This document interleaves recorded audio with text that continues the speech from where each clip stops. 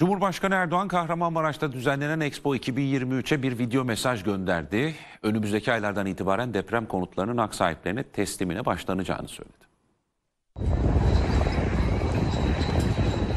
Asrın felaketi olan Kahramanmaraş merkezli depremlerin yaralarını hızla sarıyoruz. Cumhurbaşkanı Recep Tayyip Erdoğan, doğa dostu şehir ve duyarlılık ana temasıyla Kahramanmaraş'ta düzenlenen Expo 2023'e video mesaj gönderdi. Hak sahiplerine teslimine başlayacağız. Deprem bölgesinde ilk bir sene içerisinde 319 bin olmak üzere toplamda 680 bin konut ve 170 bin ticari alandan oluşan 850 bin bağımsız bölümün inşasını tamamlamayı planlıyoruz. Depremlerde ağır hasar gören şehirleri ticari, ekonomik ve sosyal hayatıyla da yeniden ayağa kaldırmayı hedeflediklerini vurguladı. Depremlerde ağır hasar gören şehirlerimizi sadece binalarıyla değil, ticari, ekonomik ve sosyal hayatıyla da yeniden ayağa kaldırmayı hedefliyoruz. Bu önemli organizasyonun icrasında